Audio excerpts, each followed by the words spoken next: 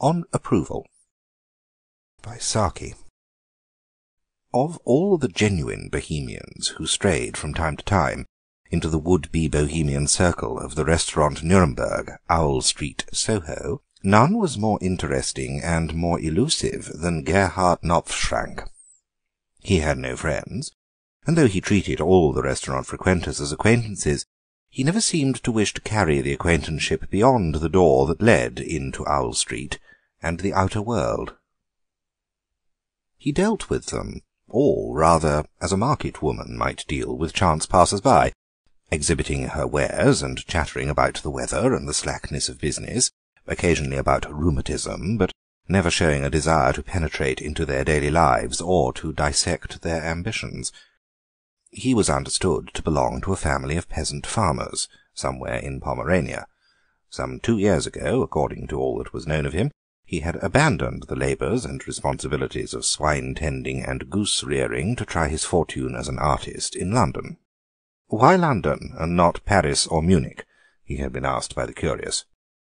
Well, there was a ship that left Stolpmundi for London twice a month, that carried few passengers, but carried them cheaply. The railway fares to Munich or Paris were not cheap. Thus it was that he came to select London as the scene of his great adventure. The question that had long and seriously agitated the frequenters of the Nuremberg was whether this goose-boy migrant was really a soul-driven genius spreading his wings to the light, or merely an enterprising young man who fancied he could paint, and was pardonably anxious to escape from the monotony of rye-bread diet and the sandy, swine-bestrewn plains of Pomerania. There was reasonable ground for doubt and caution. The artistic groups that foregathered at the little restaurant contained so many young women with short hair, and so many young men with long hair, who supposed themselves to be abnormally gifted in the domain of music, poetry, painting, or stagecraft, with little or nothing to support the supposition that a self-announced genius of any sort in their midst was inevitably suspect. On the other hand, there was the ever-imminent danger of entertaining or snubbing an angel unawares. There had been the lamentable case of Sledonti, the dramatic poet, who had been belittled and cold-shouldered in the Owl Street Hall of Judgment, and had afterwards hailed as a master singer by the Grand Duke Constantine Konstantinovitch, the most educated of the Romanovs, according to Sylvia Strubble, who spoke rather as one who knew every individual member of the Russian imperial family. As a matter of fact, she knew a newspaper correspondent, a young man who ate borscht with the air of having invented it. Sledonti's poems of death and passion were now being sold by the thousand in 7 European languages, and were about to be translated into Syrian, a circumstance which made the discerning critics of the Nuremberg rather shy of maturing their future judgments too rapidly and too irrevocably. As regards Knopfschrank's work, they did not lack opportunity for inspecting and appraising it. However resolutely he might hold himself aloof from the social life of his restaurant acquaintances, he was not minded to hide his artistic performances from their inquiring gaze.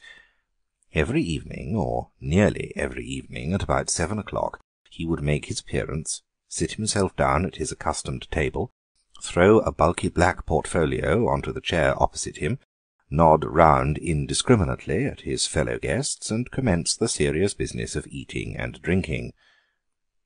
When the coffee stage was reached, he would light a cigarette, draw the portfolio over to him, and begin to rummage among its contents. With slow deliberation he would select a few of his more recent studies and sketches, and silently pass them round from table to table, paying especial attention to any new diners who might be present. On the back of each sketch was marked in plain figures the announcement, "Price 10 shillings." If his work was not obviously stamped with the hall-mark of genius, at any rate it was remarkable for its choice of an unusual and unvarying theme. His pictures always represented some well-known street or public place in London fallen into decay and denuded of its human population, in the place of which there roamed a wild fauna which, from its wealth of exotic species, must have originally escaped from the zoological gardens and travelling beast shows. Giraffes drinking at the fountain pools, Trafalgar Square, was one of the most notable and characteristic of his studies, while even more sensational was the gruesome picture of vultures attacking dying camel in Upper Berkeley Street. There were also photographs of the large canvas on which he had been engaged for some months, and which he was now endeavouring to sell to some enterprising dealer or adventurous amateur. The subject was Hyenas Asleep in Euston Station, a composition that left nothing to be desired in the way of suggesting unfathomed depths of desolation. "Of course, it may be immensely clever. It may be something epoch-making in the realm of art," said Sylvia Strubble to her own particular circle of listeners. "But, on the other hand, it may be merely mad. One mustn't pay too much attention to the commercial aspect of the case, of course, but still, if some dealer would make a bid for that hyena picture, or even for some of the sketches, we should know better how to place the man and his work." "We may all be cursing ourselves one of these days," said Mrs. Nougat-Jones, "for not having bought up his entire portfolio of sketches. At the same time, when there is so much real talent going about, one does not feel like planking down 10 shillings for what looks like a bit of whimsical oddity. Now, that picture he showed us last week, sand grouse roosting on the Albert Memorial, was very impressive, and of course I could see that there was good workmanship in it and breadth of treatment, but it didn't in the least convey the Albert Memorial to me, and Sir James Beanquest tells me that sand grouse don't roost, they sleep on the ground." Whatever talent or genius the Pomeranian artist might possess, it certainly failed to receive commercial sanction. The portfolio remained bulky with unsold sketches, and the Euston Siesta, as the wits of the Nuremberg nicknamed the large canvas, was still in the market. The outward and visible signs of financial embarrassment began to be noticeable. The half-bottle of cheap claret at dinner-time gave way to a small glass of lager, and this in turn was displaced by water. The 1 and 6 set dinner receded from an everyday event to a Sunday extravagance. On ordinary days the artist contented himself with a 7 omelette and some bread and cheese, and there were evenings when he did not put in an appearance at all. On the rare occasions when he spoke of his own affairs, it was observed that he began to talk more about Pomerania and less about the great world of art. "It is a busy time there now with us," he said wistfully. "The Schweins are driven out into the fields after harvest, and must be looked after. I would be helping to look after, if I was there. Here it is difficult to live. Art is not appreciated." "Why don't you go home on a visit?" someone asked tactfully. "Ah, it cost money. There is the ship passage to Stolpmunde, and there is money that I owe at my lodgings. Even here I owe a few shillings. If I could sell some of my sketches—" "Perhaps," suggested Mrs. Nougat-Jones, "if you were to offer them for a little less, some of us would be glad to buy a few. 10 shillings is always a consideration, you know, to people who are not over well off. Perhaps if you were to ask 6 or 7 shillings. Once a peasant, always a peasant. The mere suggestion of a bargain to be struck brought a twinkle of awakened alertness into the artist's eyes and hardened the lines of his mouth. 9 shilling, 9 each, he snapped, and seemed disappointed that Mrs. Nougat-Jones did not pursue the subject further. He had evidently expected her to offer 7 and 4. The weeks sped by, and Knopfschrank came more rarely to the restaurant in Owl Street, while his meals on those occasions became more and more meagre. And then came a triumphal day, when he appeared early in the evening in a high state of elation and ordered an elaborate meal that scarcely stopped short of being a banquet.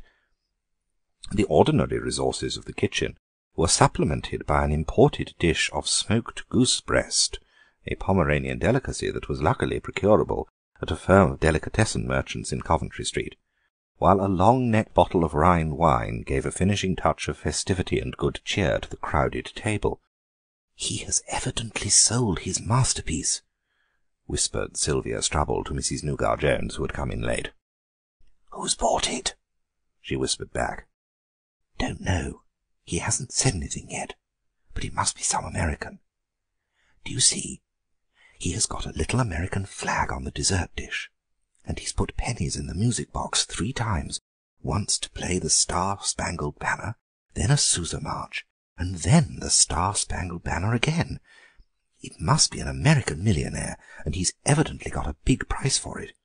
He's just beaming and chuckling with satisfaction. We must ask him who's bought it, said Mrs. Nougat-Jones. Hush, no, don't.